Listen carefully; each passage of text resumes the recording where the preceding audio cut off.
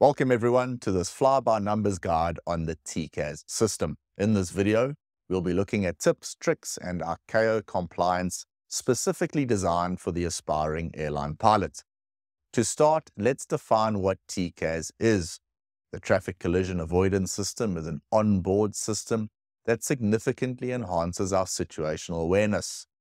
It's a critical component in our safety toolkit, and compliance with ICAO regulations is mandatory for commercial aircraft.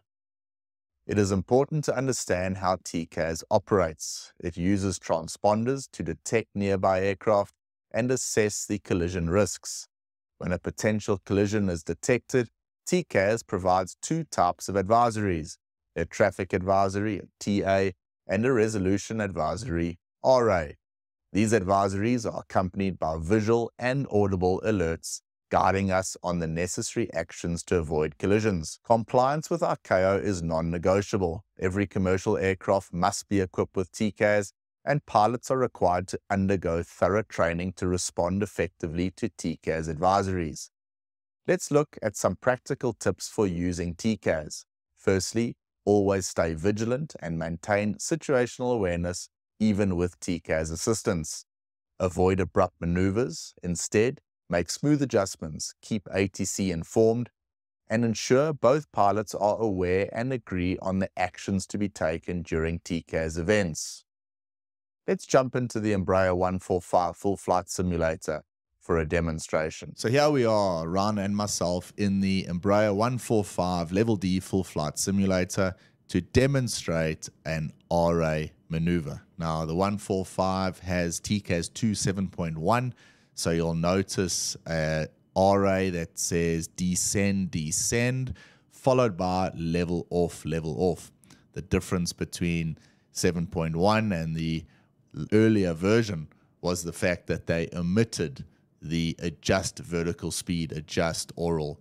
That was possibly a bit confusing. So let's have a look and go through the maneuver in the Embraer 145 simulator. Traffic.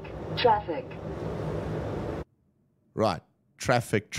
That was the TA. You'll notice that the pilot monitoring now turns all the external lights on, and the seatbelt signs will go on as well in preparation for the possible RA. Lights on, seatbelts on.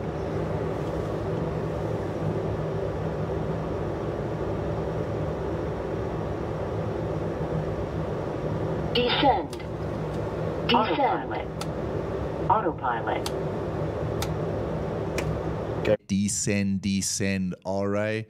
All I'm trying to do now, obviously I disengage the autopilot and lower the nose gently so that the RVSI needle goes nicely into the green arc. I'm not over controlling the aircraft. Very small maneuvers. Of course, at this speed, at this altitude, very little attitude change required to actually get the aircraft to descend. On approach, Sim China 001, TCAS RA. Level up. That's another important call there made by the pilot monitoring. We need to let ATC know that we are dealing with an RA situation. Level off. There's the level off RA as well. I now raise the nose of the aircraft gently back to 0 foot rate of climb into the green arc.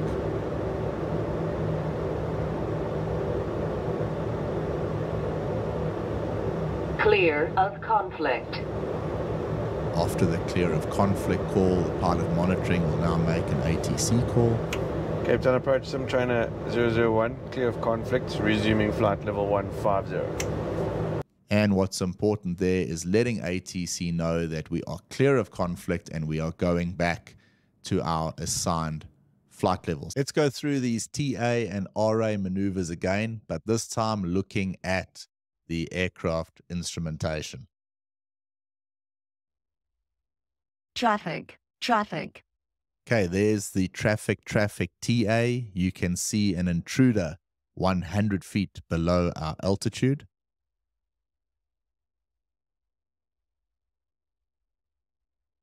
Climb. Climb autopilot. There's the climb RA. I disengage the autopilot, raise the nose into the green arc nice and gently, and just trying to maintain that green arc. There's the level off RA, lowering the nose again back into the green arc, very, very gently.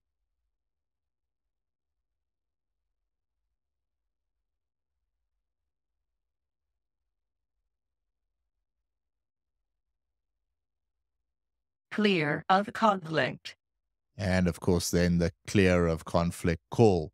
So as you can see, the important thing from a flying perspective there are slow, gentle maneuvers. Of course, you don't want to waste time. You do need to get the RVSI needle into that green arc, but making big, evasive maneuvers, you could potentially induce another RA from another aircraft above or below you. So you need to be very, very careful and be very accurate. So I hope that little demonstration gives you an idea as to what a TCAS RA event looks like.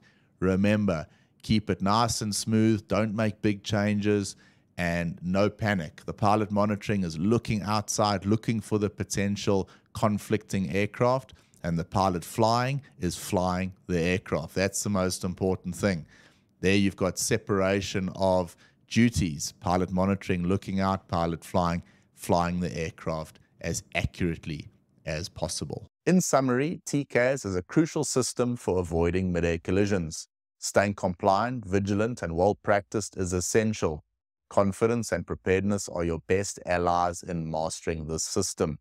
As always, while I have made every effort to ensure the accuracy of this video, it is intended for study support and should not be treated as a primary source of aviation knowledge. Information within the aviation industry changes rapidly. Always adhere to the following. Consult official, up-to-date regulations, procedures, and manuals provided by governing bodies.